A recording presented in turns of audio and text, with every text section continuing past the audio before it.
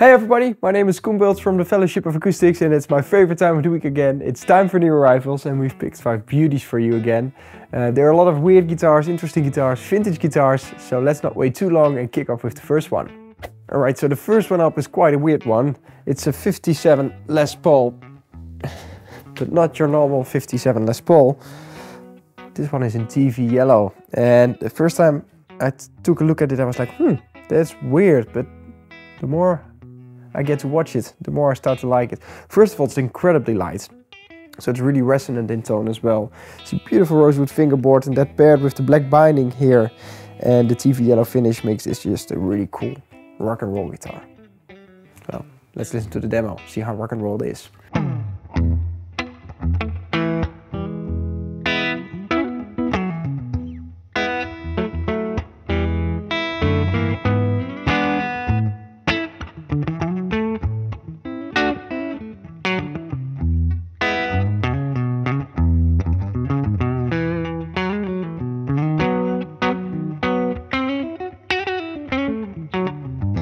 So the next one up is a trade-in as well, and these guitars always do well. So it's from 2023, so it's almost new, but it's a 1960 Strat Heavy Relic, black over sunburst.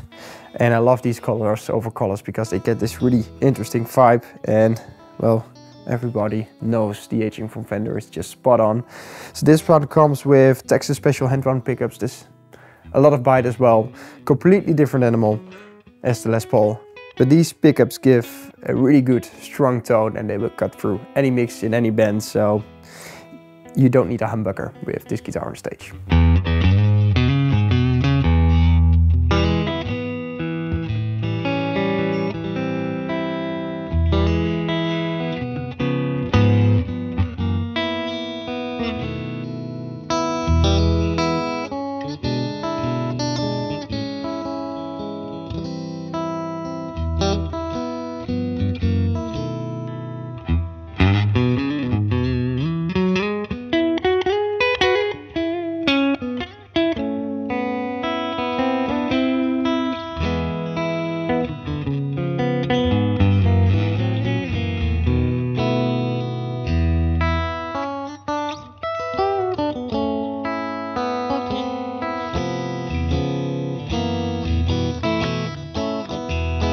So the next one is an archtop from probably one of the most iconic European archtop makers. So it's a Sharpach Vienna archtop, and this is just the creme de la creme.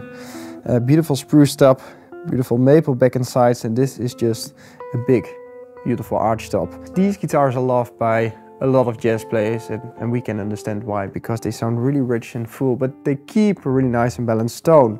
So sometimes these really large archtops, they can get a bit muddy in tone, but this one is just perfectly balanced.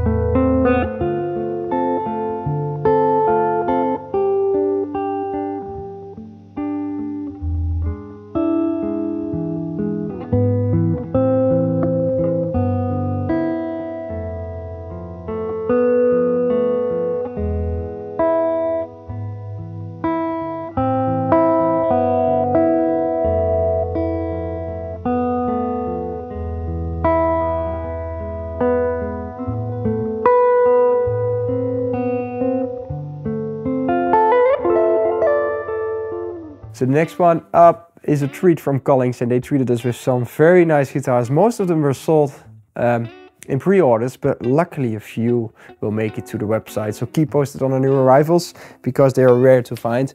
And it's this beautiful I35LC in Pelham Blue aged finish. And we decided for this one not to do it entirely Pelham Blue. Sometimes we do that, sometimes we don't, just what kind of mood we are in. For this one, we picked beautiful flame maple, and then it's stained to almost cherry, and that works really nice with the blue because it gives a really cool contrast, and that pairs really good with the mahogany neck as well. Yeah, I think you can call the mahogany stain then. I think so too. I think so. Yes, yes. Let's call it a mahogany stain.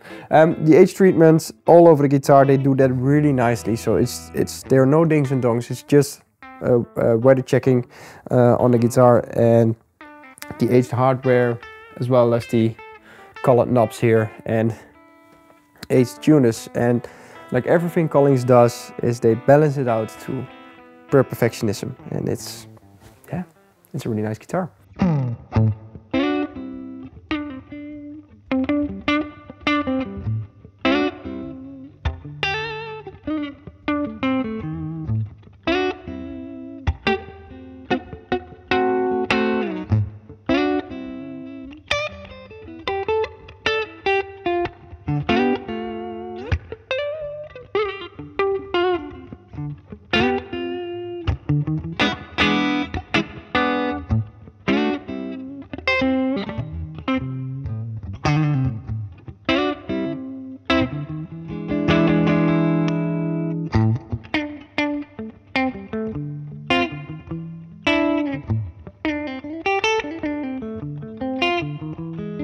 So and last but not least, we got a very nice treat for you. We got a vintage Gibson, and it's a rare one. We don't see these too often. So it's a 1961 Hummingbird. So first introduced in 1960. This is one with the first specs still.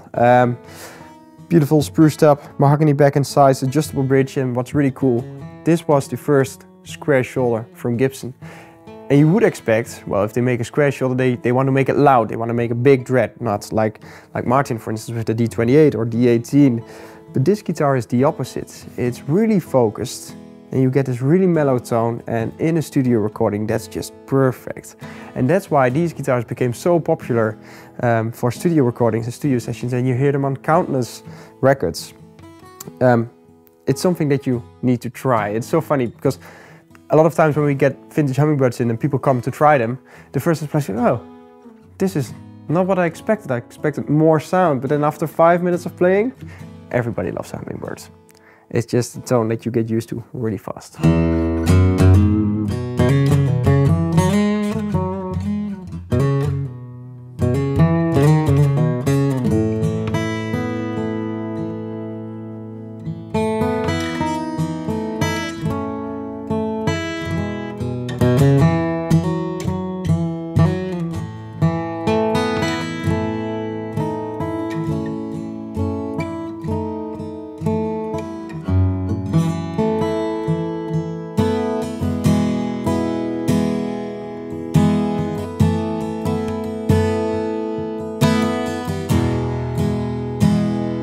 Alright, so that was it for this week. I really hope you enjoyed the guitars. Let us know which one are your favorites and what you want to see in the store. If you want to have any more information on the guitars, just send us a message or chat or give us a ring, and we're happy to help. Alright, see you in the next one. Cheers, bye bye. Bye.